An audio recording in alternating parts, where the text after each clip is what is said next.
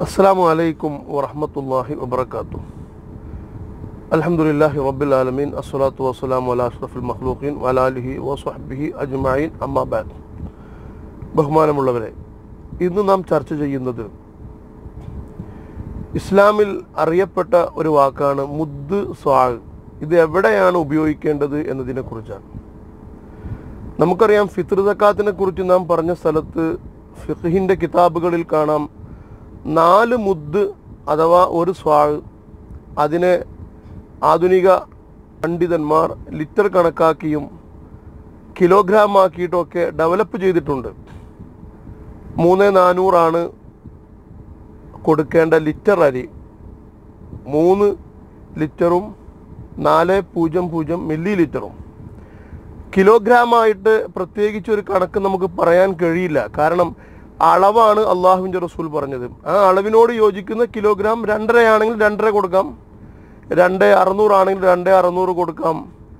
മുദ്ദുൻ നബവി എന്ന് പറഞ്ഞിട്ട് ഇന്നൊരു പാത്രം പണ്ട് കാലത്ത് പൊന്നാനിയിലും പരിസര പ്രദേശങ്ങളിലൊക്കെ കിട്ടിയിരുന്നു. അത് റസൂലുള്ളാഹിൻ്റെ മുദ്ദിനോട് സമാനമായ അളവുള്ള പാത്രമാണെന്ന് ഒക്കെ പറഞ്ഞിട്ടുണ്ട്. നമ്മുടെ ചില ആളുകളുടെ കയ്യിലൊക്കെ അതുണ്ട്.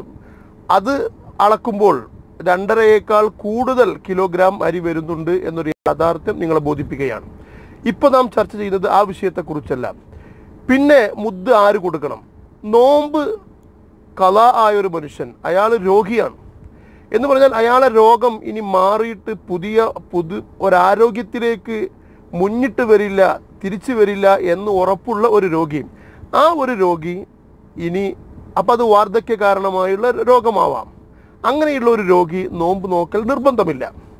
കാരണം അവൻക്ക് ശരീരം കൊണ്ടുള്ള ഇസ്തിതാഅത്തില്ല എന്നർത്ഥം. അപ്പോൾ അയാൾ എന്ത് ചെയ്യണം? അയാൾ ഒരു നോമ്പിന് തൊട്ട് 1 മുദ് അഥവാ 0.800 800 മില്ലി ലിറ്റർ അരി ആണ് കൊടുക്കേണ്ടത്. ഒരു നോമ്പിന് 1 മുദ്. അപ്പോൾ ഒരു 10 കൊല്ലത്തെ നോമ്പ് ഖളാ ഉള്ള ഒരാൾ 10 × 30 അടിക്കണം. അടിച്ചിട്ട് ആ മുദ് സക്കാത്തിൻ്റെ അവകാശികൾക്ക് കൊടുക്കണം. പിന്നെ മുദ് കൊടുക്കൽ നിർബന്ധമുള്ളൊരു വ്യക്തി ഗർഭിണിയായ സ്ത്രീ, അല്ലെങ്കിൽ ഗർഭ പ്രസവിച്ച് കുഞ്ഞിനെ ശുശ്രൂഷിക്കുന്ന ഒരു സ്ത്രീ, അവൾ സ്വന്തം കുട്ടിയുടെ ആരോഗ്യനില ഭയന്നുകൊണ്ട് നോമ്പിനെ ഒഴിവാക്കുന്നു. ഞാൻ പറഞ്ഞത് ശരിക്കും ശ്രദ്ധിക്കണം. കുട്ടിയുടെ ആരോഗ്യനില ഭയന്നിട്ടാണ് നോമ്പ് ഒഴിവാക്കുന്നത്. അവളുടെ ആരോഗ്യത്തിൽ അവൾക്ക് പേടിയില്ല. അങ്ങനെ കുട്ടിയുടെ ആരോഗ്യനില ഭയന്ന് നോമ്പ് ഒഴിവാക്കിയ സ്ത്രീ റമദാനിലെ എത്ര നോമ്പാണ് ഖളാ ഒഴിവാക്കിയതെങ്കിൽ ആ നോമ്പ് ഖളാ വീട്ടുകയും വേണം. നോമ്പ് ഖളാ ആക്കിയതിന് ഒരു നോമ്പിന് 1 മുദ് വെച്ച് കൊടുക്കണം. രണ്ടും അവൾ ചെയ്യണം. അതേസമയത്ത് സ്വന്തം ശരീരത്തിൻ്റെ ആരോഗ്യനില ഭയപ്പെട്ടാണ് നോമ്പ് ഒഴിവാക്കിയതെങ്കിൽ മുദ് കൊടുക്കേണ്ട, അവൾ നോമ്പ് ഖളാ വീട്ടിയാൽ മതി.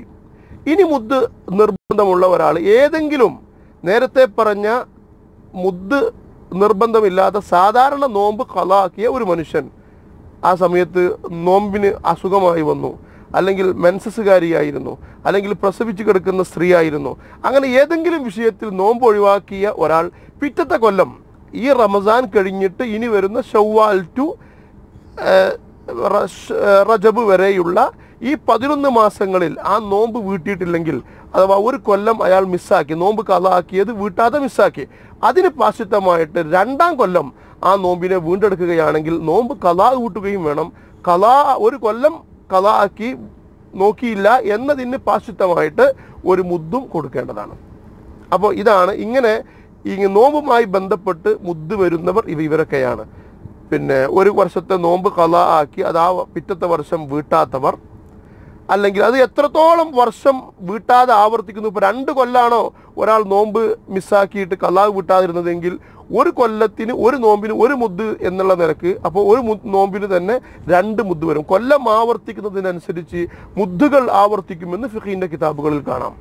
അപ്പോൾ വളരെ ടോട്ടലായി പറയുന്നു, മുദ് നിർബന്ധമുള്ളത് രോഗകാരണത്താൽ ഇനി ആരോഗ്യത്തെ പ്രതീക്ഷിക്കാതെ കിടക്കുന്ന രോഗി, അയാൾക്ക് നോമ്പ് ഖളാ വീട്ടണ്ട, 1 നോമ്പിന് 1 മുദ് വെച്ച് അയാൾ വീട്ടണം. അപ്പോൾ 30 നോമ്പ് ഒഴിവാക്കിയാൽ 30 മുദ് കൊടുക്കണം.